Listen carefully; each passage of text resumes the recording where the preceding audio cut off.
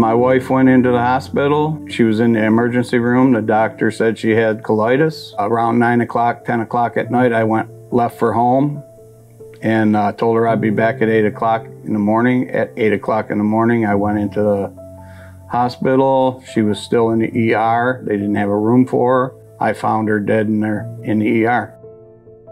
What they did was wrong, and I wanted justice.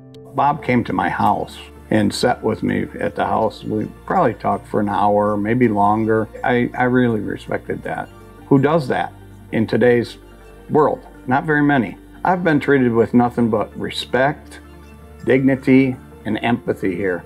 Kindness, just pure kindness. If we wouldn't have done that, they'd have tried to sweep it under the table.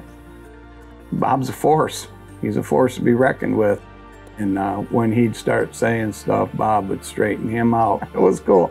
I'm like, holy smoker, he got him. If you're in a wrongful death situation like I have been, I don't think you can do much better than getting Bob and Evan on your side. More than my lawyers, they've become my friends over the years.